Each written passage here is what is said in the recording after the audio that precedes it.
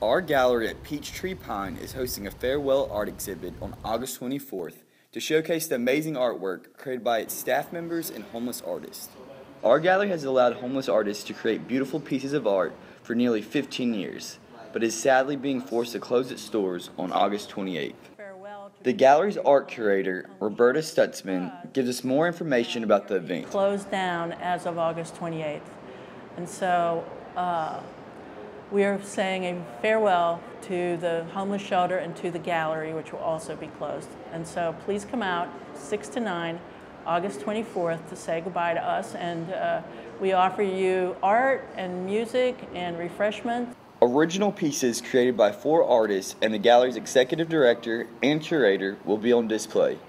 Although the gallery is closing, artist Nicholas Shaw sees the farewell exhibit as an opportunity for his big break.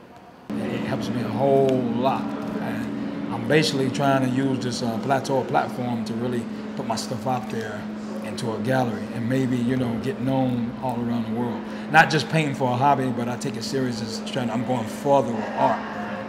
Further my career as an artist.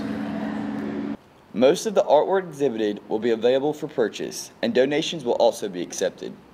All proceeds from the event will go towards funding a new gallery located in the metropolitan area.